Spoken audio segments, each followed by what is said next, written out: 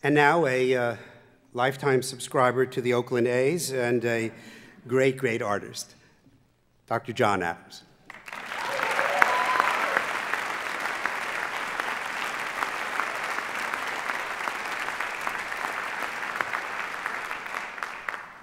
Thank you. President Polisi and Dean Guzalamian are Yankees fans, so that was a very low blow.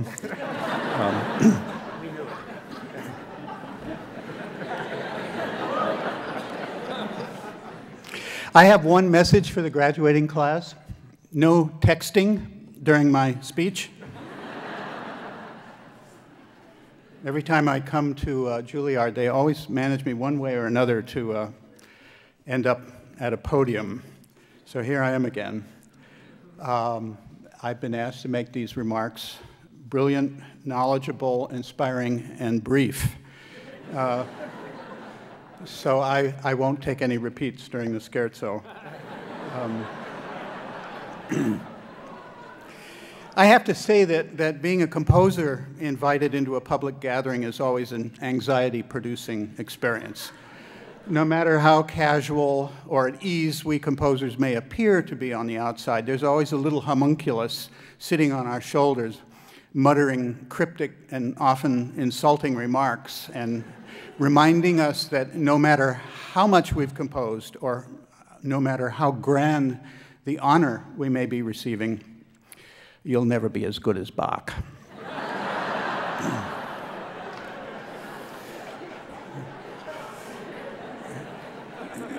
Things have loosened up and changed in a very positive way for composers in the years since I was in school.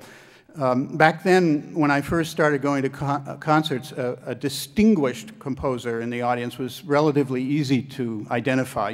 You just looked for a very serious, middle-aged person, usually male, and usually resembling a college math professor who had misplaced his glasses. He'd be the one who had been born on a bad hair day and who wore a wrinkled shirt that hadn't known an iron in several years.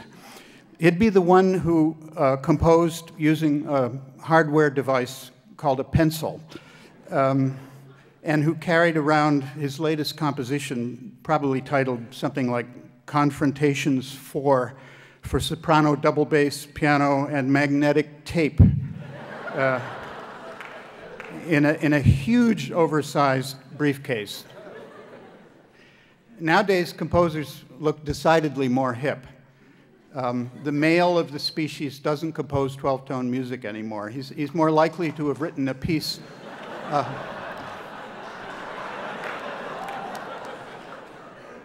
He's more likely to have written a piece for percussion ensemble and laptop, based on his favorite hip-hop artist, and has heard it performed on a Bang on the Can marathon concert. And instead of a dog-eared manuscript in a leather briefcase, his composition is entirely contained on a single memory stick that he carries in his shirt pocket. And although he's nearing 40 and just has the beginnings of a receding hairline, he's dressed like Justin Bieber, with red high tops, a leather jacket, and a baseball bat, a baseball cap, with the bill pointed backwards, of course.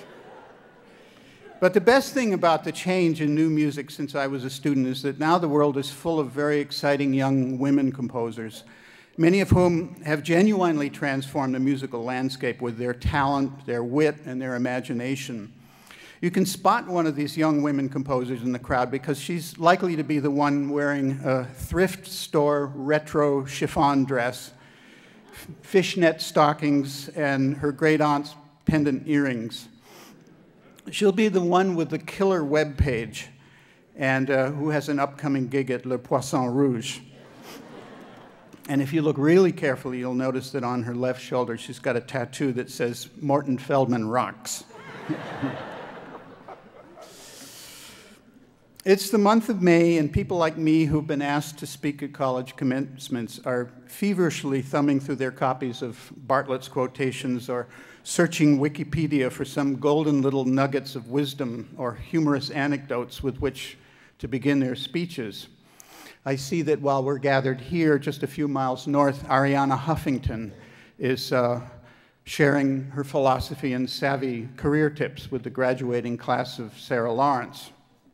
When I graduated from college in 1969, the Vietnam War was raging, and a good 20% of my classmates had already burned their draft cards and had adopted the classic John Lennon hairstyle, mustache, and granny glasses look. At my own commencement ceremony, several protesting students tried to take over the podium and had to be removed by class marshals. Times are less violent now, at least within the country, but the world that awaits you is no less volatile and no less unpredictable. I should be doing the ritual thing and blessing you with words of wisdom and encouragement, and I will. But the truth is, all I really want to do is thank you. Thank all of you students who, against all odds and against all the pressures to do otherwise, have chosen a life in the arts. All the paradigms of success that we routinely encounter in our everyday lives, on television, in movies, in the online world, in the constant din of advertising, even from our friends and families, all these models for success and happiness, American style, are really about what is ultimately a disposable life, about a life centered around material gain and about finding the best possible comfort zone for yourself. But you, by choosing a career and a life in the arts, you've set yourselves apart from all of that, and from a nation that has become such a hostage to distraction that it can't absorb a single complex thought without having it first reduced to a soundbite. Most people now, and particularly most people your age, live in a fractured virtual environment where staying focused for a single thought for, say, a mere 7 seconds presents a grave challenge. I mentioned 7 seconds because a staff researcher at Google in San Francisco recently told me that 7.3 seconds was the amount of time that an average viewer stayed on a YouTube site before jumping to another page. You've grown up in a world that offers constant, almost irresistible distraction, not unlike what the serpent in the Garden of Eden offered Eve when he whispered in her ear, "Check out them apples."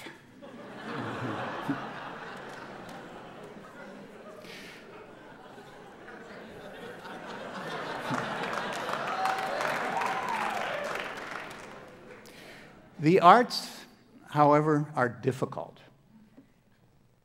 They are mind-bendingly and refreshingly difficult. You can't learn the role of Hamlet, no less write it. And you can't play the Hammerklavier Sonata, no less compose it. And you can't hope to move effortlessly through one of Twyla Tharp's ballets without having submitted yourself to something that's profoundly difficult, that demands sustained concentration and devotion. Artists are people who've learned how to surrender themselves to a higher purpose, to something better than their miserable little egos. They've been willing to put their self-esteem in a Cuisinart and let it be chopped and diced and crushed to a pulp. They're the ones who've learned to live with the brutal fact that God didn't dole out talent in fair and equal portions, and that the person sitting right next to them may only need to practice half as hard to win the concerto competition. And the wonderful, astonishing thing about the arts is that they're utterly useless. You can't eat music or poetry or dance. You can't drive your car on a sonnet. You can't wear it on your back to shield you from the elements.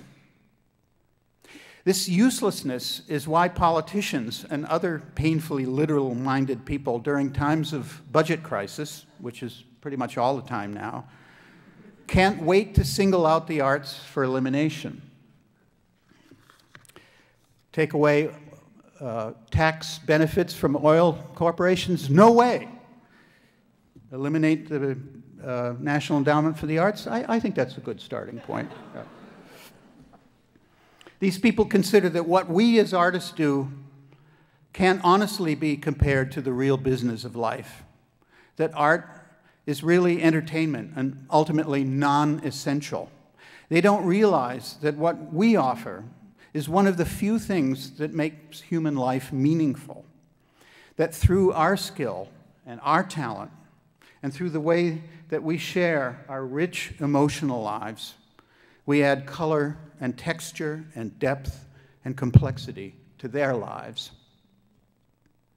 A life in the arts means a life of sacrifice and tens of thousands of hours of devotion and discipline with scant remuneration, and I'm sorry to say, as is often the case, scant recognition. A life in the arts means loving complexity and ambiguity. It means enjoying the fact that there are no single absolute solutions. And it means that you value communicating about matters of the spirit over the baser forms of human interaction. Because you know that life is not just a transaction, that it's not simply a game about winning someone's confidence purely for purposes of material gain. By coming to Juilliard, by going through the scary audition process and sweating out your first recital, by losing sleep over some offhand cranky comment by your teacher, you showed that you wanted to take a different route. So I'm deeply grateful for your decision. And I know, even without asking them, that all of the honorees here sitting on the stage with me feel the same way. I often say that when a young composer shows me a score, what I'm looking for is to be surprised. Because surprise wakes me up to the world. Surprise makes me see something or feel something in a way I've never before expected. Nowadays, with all the arts so instantly available via technology, we're finding it even ever more difficult to be surprised by something. We can hear or see just about anything online now, but how often are we bowled over, been forced to stop all other discursive mind wandering and just sit there in astonishment, listening or looking in rapt amazement? What does it take to move us from our customary place?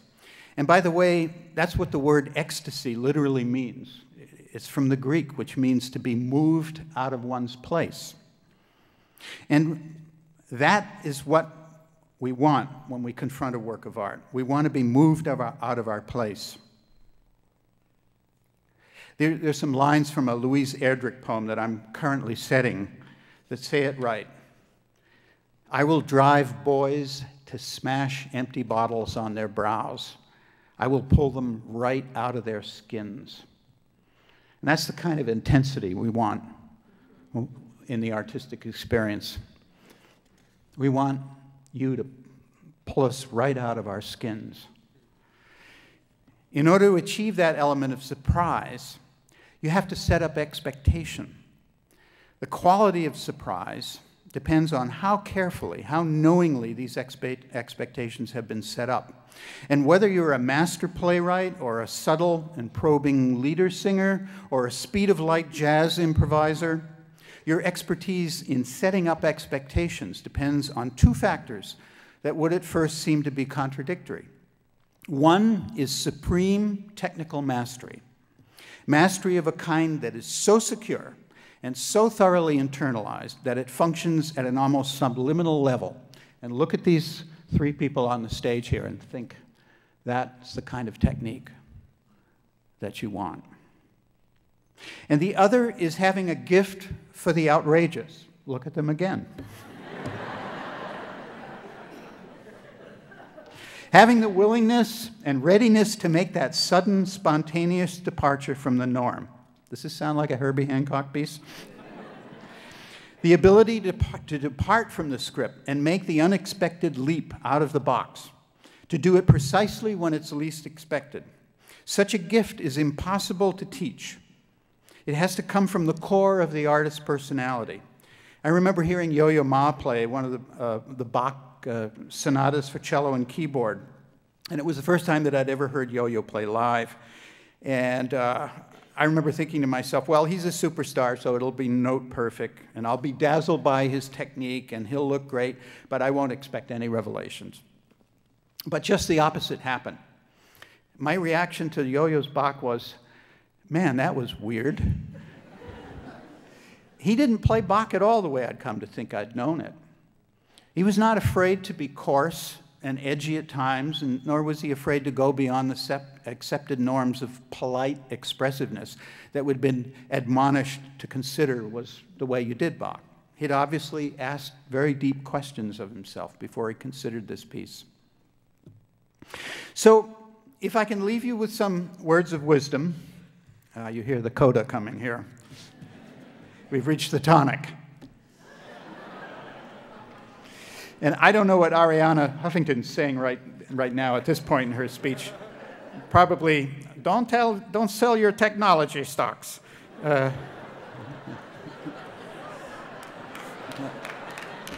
I probably would urge you to do one thing above all else, and that's never to consider yourself sufficiently educated. Always remember to adopt Zen beginner's mind. If you're playing or dancing or acting something for the umpteenth time, stop and ask yourself, how can I make it fresh? What have I been missing in this? How can I avoid going on autopilot? And don't be afraid to take baby steps. Simon Rattle was already a world-famous conductor, nearing the peak of his professional achievement, when he went off to study and literally sit at the feet of Nicholas Harnoncourt. During his last year of life, Schubert sought out a counterpoint teacher, took lessons. And we all know, of course, about Stravinsky, how he painstakingly, throughout his life, learned completely new and unfamiliar techniques, even at an advanced age. And we know how what he absorbed gave new life and energy to every phase of his creative life. Be bold, be humble, don't mind being difficult, and don't ever feel that what you're doing in this attention deficit disorder country of ours is marginal or unimportant. You are, in fact, the heart and the soul of its very being. Thank you.